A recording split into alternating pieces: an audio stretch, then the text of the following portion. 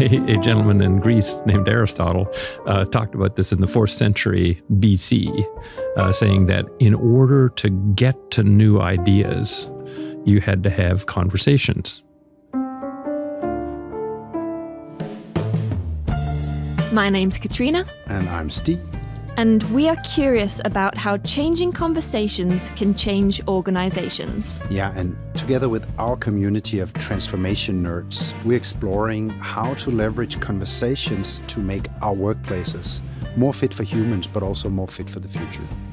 We'll use our podcast series to do just that, while being in conversation with business and thought leaders who have interesting perspectives on the topic. So, without further ado, let's start the conversation. Professor Roger Martin is a writer, strategy advisor, and in 2017 was named the #1 management thinker in the world. He is also former Dean and Institute Director of the Martin Prosperity Institute at the Rotman School of Management and the University of Toronto in Canada. He's written a number of books. His newest book is Where More Is Not Better, Overcoming America's Obsession with Economic Efficiency. And his previous 11 books, I'm not going to list them all, but the one that's inspired you the most, Stig, I think, is Playing to Win, which came out in 2014. He's written 28 Harvard Business Review articles. Huge welcome to you, Roger. Oh, thanks. Today's podcast episode will have a specific edge also compared to some of the others that we are putting out. And this one has more of an edge of strategy and strategy execution and the intersection of that with conversations. So what we'd really like to do here is get concrete on maybe a specific case where we can explore the conversations that happened before and then the intervention, and then how the conversations resulted on the other side. And before zooming out and just kind of discussing this more generally. How does that sound for you? Works for me. I'm okay. Super. Okay, we've just done a big intro with many things that you've done. But what else should we know about you as we go into this conversation? Well, I guess I've sort of dedicated a career, because I like it, to helping people drop and cease using models for their behavior, what they're doing, that don't get them the results that they want, and pick up models that do. Because what I've noticed is that often when people fall in love with a model, here's how to do this thing, when it doesn't work for them, they often do more of it harder. And I often say, well, why don't you ask the question, was that a bad model in the first place? Oh, I love that. Do you? I love that. Yeah, yeah. And just zooming out and trying to see something differently so that you can do something differently. Yes. Our starting point, I think, should be here, Steve, because I think you've mentioned this thought maybe 3, 4 or more times to me about having read this book several times and seen something new. So Playing to Win and your experience, could you tell us a little bit about that? Oh yeah, it is my favorite strategy book, no doubt, and I've read it 3 times. And the first time I read it, I fell in love with the simplicity of the 5 questions that you have to answer in doing a strategy. And I thought the book was all about that.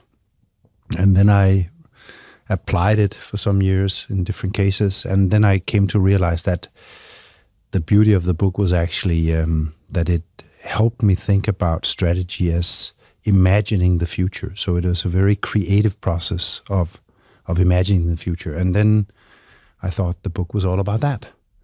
And then I actually reread it only 3 months ago because I was doing a project. And I realized that really the book is about changing conversations or thinking about strategy as a conversation. And it's a beautiful case of in this case, Roger and A.G. Lafley, in my view, identifying a broken conversation that needed to change for them to get to where they wanted to go. And it just changed my view on the book, and I just thought, wow, there's something powerful about conversations in this context. Did you see that from the start, Roger? Are we just catching up with you? Well, I mean, there's a bit of that, which is that the stuff we put in the book on changing the conversation at P&G we put in because we felt it was important, but I don't think we emphasized it as much. And so I can well imagine that Stig would have focused on other things and many other readers focused on other things and only came back to see that as more central. That resonates with me because we didn't say upfront strategies about conversations, but it is something that is pretty near and dear to my heart. Though I got to say, as with most kind of new interesting thoughts, it isn't, right? A gentleman in Greece named Aristotle talked about this in the 4th century BC, saying that in order to get to new ideas, you had to have conversations. The book, although they didn't actually write books then, they wrote stuff that got compiled into a book, is called rhetoric, and which now sort of has a bad meaning. People talk about empty rhetoric as sort of just arguing for the arguing's sake. Aristotle did not see it that way. He saw the conversation between people is what helped kind of bring to the fore the best idea, the most compelling argument for creating something that we do not now have. It wasn't this solo kind of expedition where somebody thinks in his or her own head, kind of, whoa, what could we do that's different, that's better than now?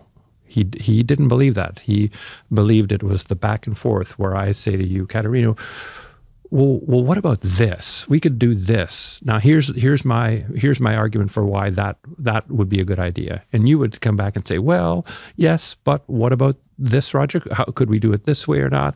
And then we'd go talk to Stig and add his voice to it. And in the end, we'd come up with a joint view of what's compelling enough to try, right? Because trying something new, that is not easy for anybody to do. So it has to be compelling enough, to be motivated enough to try. And Aristotle felt that was a product of conversation. Mm. It occurred to me, though, that we should probably say the 5 questions out loud, because there might be somebody listening who doesn't know what those questions are. Would you do the honors, Sure. Roger?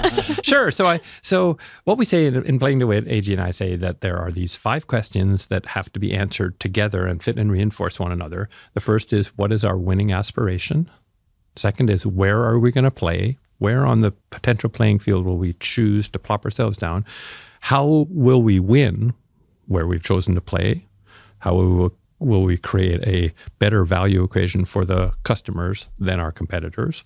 Then what capabilities must we have in place to win where we've chosen to play to meet our winning aspiration? And finally, what are the enabling management systems that will enable the building and maintenance of those capabilities that will enable us to win where we've chosen to play to meet our winning aspiration? Now, I've been a little bit pedantic in repeating that chain, but I am, because they have to fit together and reinforce one another.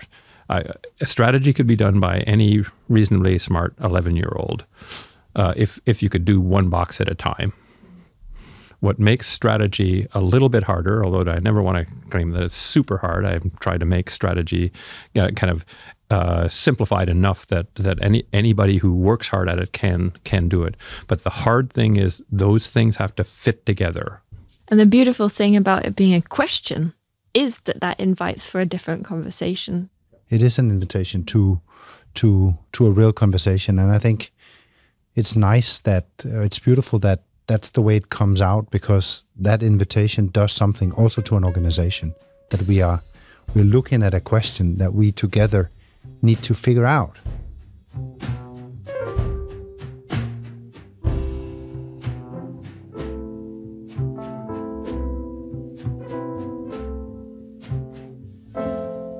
Could you in the case of just leveraging Procter & Gamble, could you say what was the conversation that was broken there that needed to be fixed? You've used one of my favorite terms, this a corporate theater thing, which I think is something everybody knows what it is, but it's everywhere nevertheless. But which conversation was broken?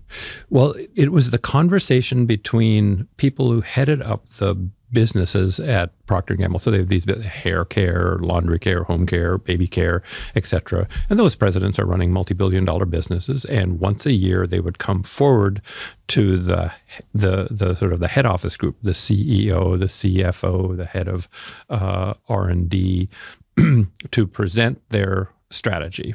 And it was a day-long session.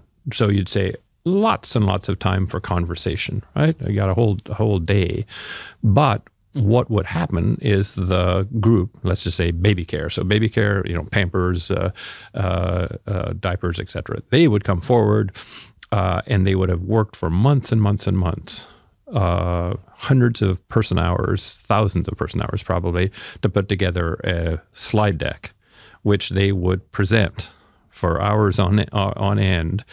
And there was even a habit of creating little slide loops, 3, 4, 5 loop slides that anticipated any question that might be asked and said, "Well, funny you should ask," and then whoosh, you whip out that presentation and go through it.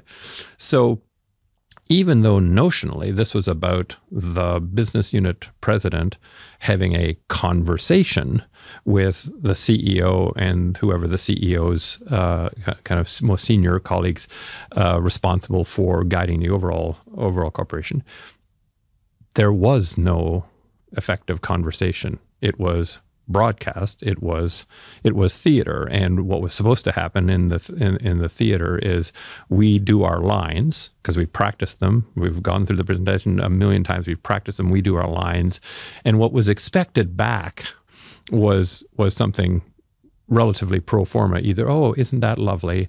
or "I have this question. Funny you should ask." Slide loop. This question. Funny you should ask. Slide loop. None of those are really a conversation. Right? It's not a desire to hear on the part of, in this case, baby care, right? It's a desire to make sure your point of view prevails. So that was the problem. The problem was you had a bunch of exceedingly intelligent people at corporate head office, including the CEO, who were put in a position of adding zero value. And if they tried to add zero value or more than zero value, right, by saying, "Well, I like what you've done, but have you ever thought about maybe trying this?" The answer would be, "Yes, we thought about that, and we will dismiss it, whether or not that is true." So you spend a day essentially having no added value through a conversation, and in fact, you could have just sent them the deck and your talking points, and that was that. So we just said, well, that's a waste of time. And I did a funny, you'll like this, a funny kind of analysis of it. I interviewed the 6 or so people from corporate to say, "What do you think about the process?" And I interviewed the dozen or so business unit presidents and say, "What do they think about the process?" And the business unit presidents said, "Well, we kind of hate it because we do all of this work and all they kind of do is ask these nitpicky kind of questions. And all we try to do is get in and get out. But because Procter people are very dutiful, they were saying, but it seems to be valuable to them. And so we're okay with it." I go talk to the 6 the senior people, and they say, "Well, we hate it." They come in and they know they don't want us to say anything other than, "Oh, isn't that lovely?" And so there's no real useful interaction. But they seem to get a whole lot out of having done the work and preparing for it. So we're okay because it makes them feel good. So it was. What about what did you then? What was the conversation you then installed? What was the design of a conversation that they needed? Well, what we did is we said, hey, do your slide deck, but send it to us a week in advance of the meeting. We, AG, with my us working on it together, would issue them 3 to 5, and it was usually 3 kind of interesting questions that we thought were worth discussing in the meeting, and that's what the meeting was going to be about. They should assume that we'd have absorbed their slide deck, and we wanted to talk about those 3 questions, and we forbade them from coming into the meeting with more than 3 new pages of material total. Now, in the first year we did it, they came with like lots and lots of material trying to definitively answer the questions, right? To make sure there wasn't a conversation, they had a definitive answer to the questions. And we had to insist, no, sorry, this is going to be a conversation. And they mainly insisted in the first year, can't we just do a quick run through of our presentation, the presentation? And we said, no, we've read it all.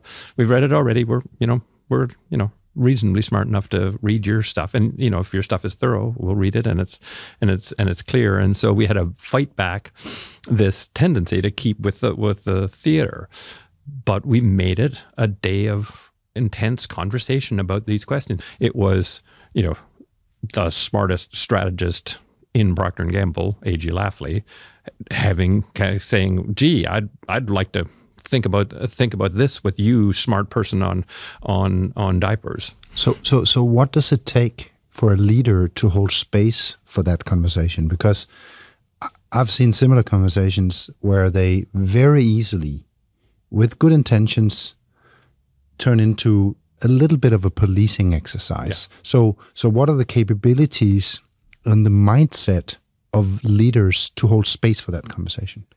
Well, the main thing is I don't know if mindset is exactly the right word. Stig, I'll explain what I mean, and then you can tell me what you would describe it as. But it's harder for one kind of leader than the other. So I generally see in this respect 2 kinds of leaders. There are set piece leaders. And the set piece leader you would know because they want everything to be like a Shakespearean play, right? Which is everybody knows their lines in advance. They all give their lines, and at the end you have a result that was predetermined. It's not unlike international diplomacy, right? When the president of the U.S. meets the president of China, and then they have a last press conference. It's not as though, voila, look what we came up with during this. All the diplomats worked on everything in the background, and the final communique is written before the plane ever left the U.S. for China, or vice versa. There are CEOs who love life to be that way.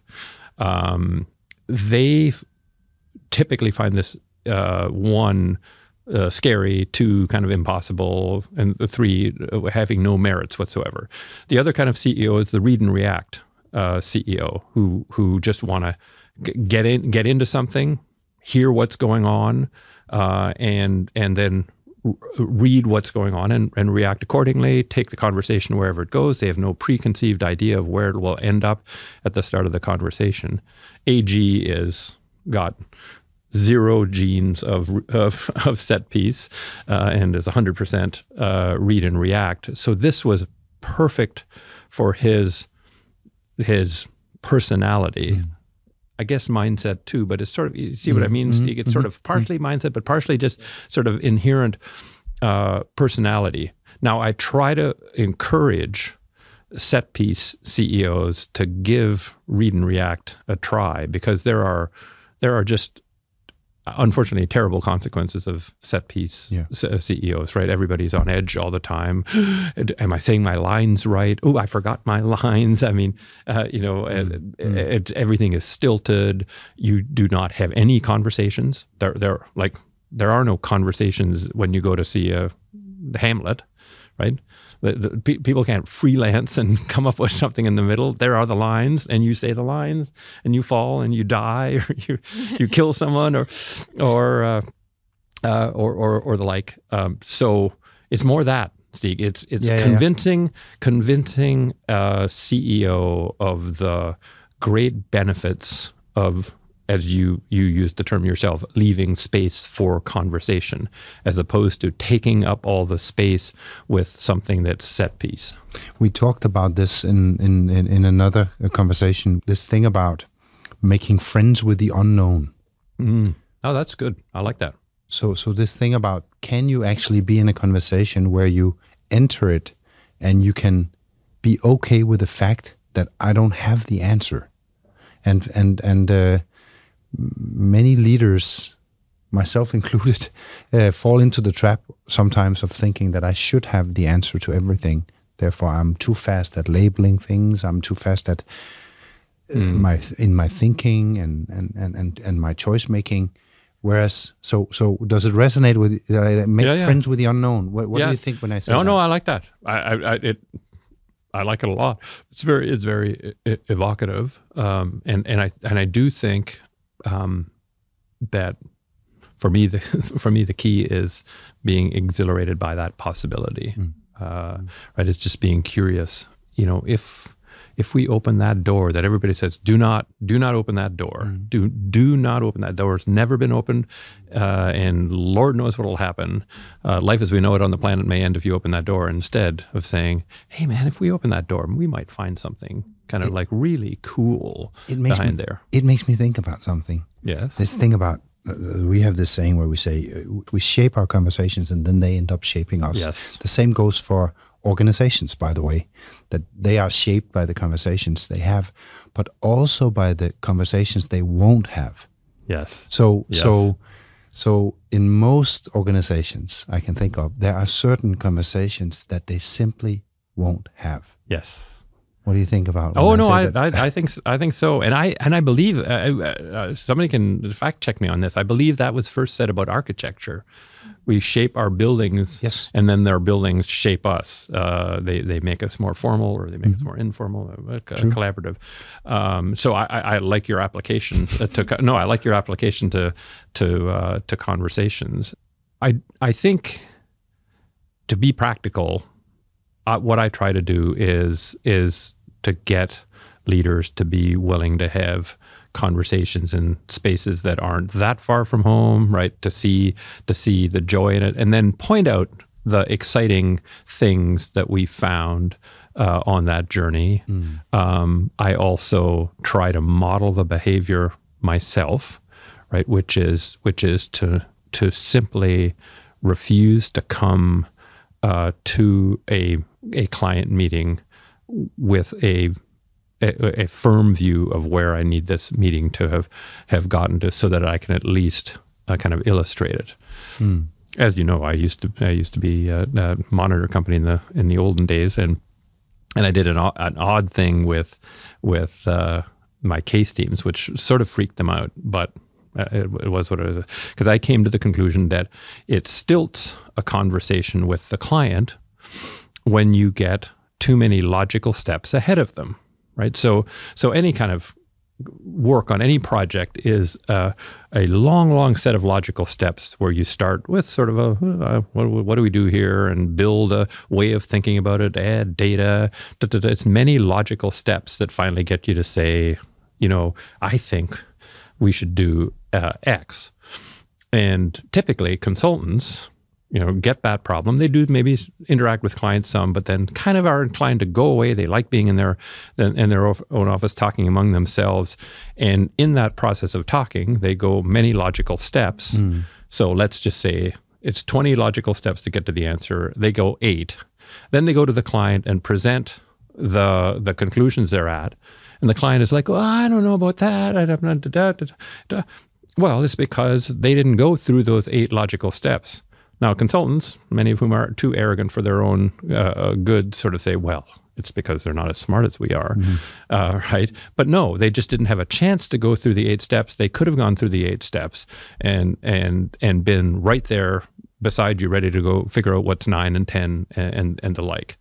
Because of this, I banned thinking away from the client, right? I said, you are banned from thinking about the project when you're not with the client. None. No meetings are allowed back at the office. I don't even want thinking. I don't want slide writing. I don't want memo writing. That's all away from the client. We must do it with the client. And that sort of freaked them out, because they're like, but then we won't be ahead of the client, right? And so then they'll think we're stupid. And of course, this is a model. We were talking about models earlier. The model is, unless we're ahead of the client, they will think less of us. You're enforcing a real conversation. Yeah. And instead, they think so much more of you. They say, gosh, this is great. I like you. You guys are really smart. What I love about this example as well is that you brought in quite a simple rule, quite an easy to understand rule that then shapes what is to follow. How long did it take? Because you said in the first year they tried to slip in more slides. So how long did it take, and what were some of the tricky parts? Sure. 2 years. I would say we did this for 2001 cycle, and I would say it wasn't until 2003 that people had sort of calmed down. They worried that there would be some kind of a gotcha, right? Because there was more gotchas before, when you were coming in seemingly perfect, right? If something was wrong, then the senior people would be inclined to say, listen, like, I just don't agree with you. So it was gotcha. So they were still worried about gotcha. They were still worried that they would be perceived as not having things buttoned up, and unless you had things buttoned up, you wouldn't be, kind of promotable to the next level. So I would say it took about 2 years. But the interesting thing to me is how sticky it's been. So when they got over that hump, they just liked it a whole lot more. And it's continued to this day. So when you sort of free people up from having to engage in something that is sort of more unnatural than natural, I think it's then hard to go back to set piece. But it took a while. So you've been working deeply with integrative thinking and the whole idea about prototyping. So did you need to install new capabilities for all these leaders to be able to work in a new way and own a new language for how to engage?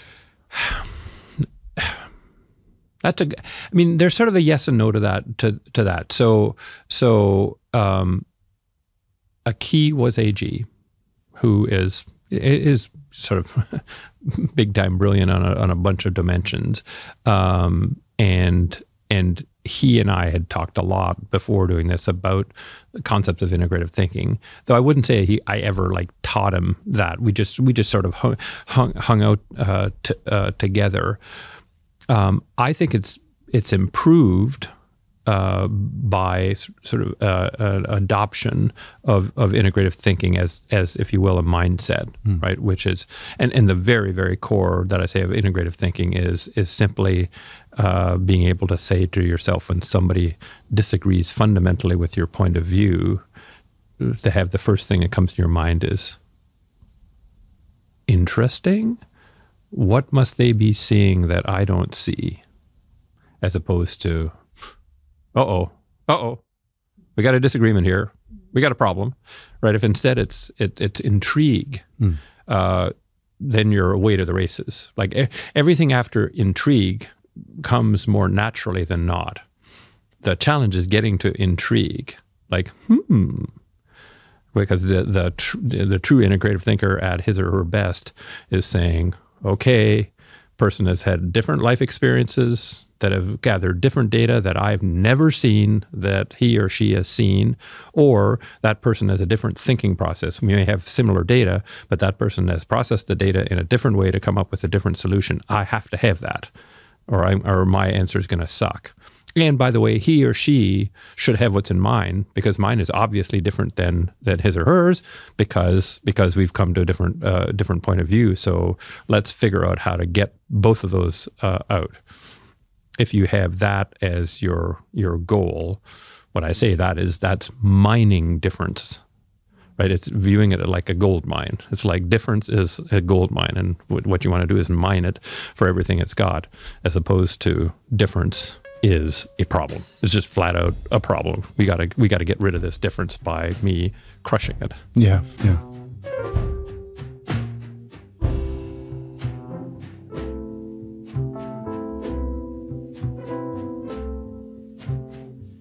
If you can somehow define your strategy process as a series of conversations, Yeah.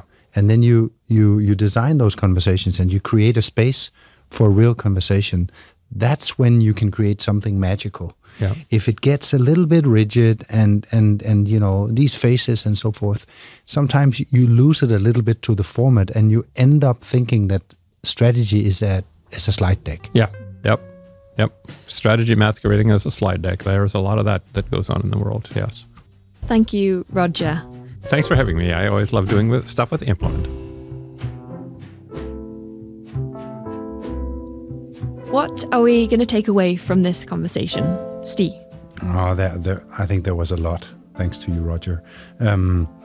For me, the big one is that reminding oneself that strategy is a creative process of imagining the future. And my own experience is that very rarely strategy processes feels like that. So that's a big reminder. And then also this asking myself, how curious am I to outliers and to why are people reasoning differently than I am? Am I really curious? I think a lot of us are losing our curiousness over time. We know so much, right? So this was a good reminder. Thank you, Roger. Yeah. And I think what I'll be taking away is he talked about this example where everybody thought the conversation sucked, but they thought that the other people didn't think it sucked. And I think that's just a really great invitation that if you think a conversation sucks, challenge it. So I'll be taking that with me. And thank you very much for today. And thanks for listening, everyone.